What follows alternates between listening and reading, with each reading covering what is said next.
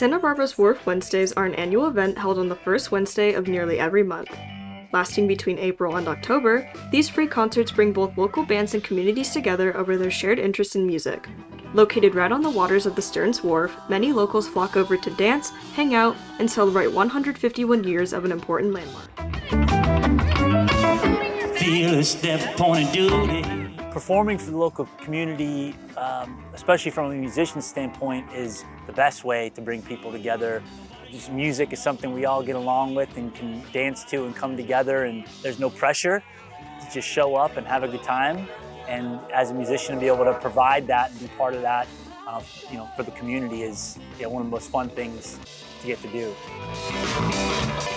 Music brings people together. It was so important. I saw it so readily after COVID, when people had been locked up and they weren't getting any live music, there was no one congregating, and people were just really hungry for live music after that time, and it was such an amazing experience to be performing again after an absence.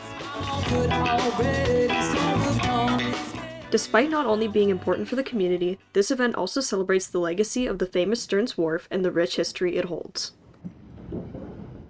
We bring a band out and we enjoy this beautiful venue and the views and trying to give back to the city of Santa Barbara.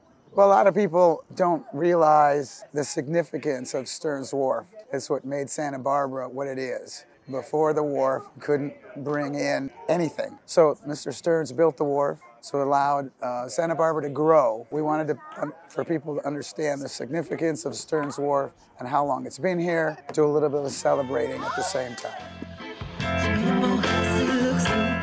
You know, Santa Barbara is a small town. Well, it feels like a small town, but it's got all of the things that you would want from a big town. We've got a really great following here in Santa Barbara. People know us personally, and I love that. I don't think we would get the same feel in a big metro like LA.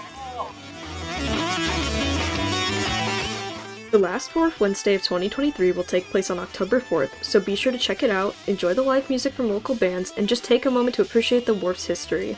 Reporting for DP News, I'm Jules Steelsmith.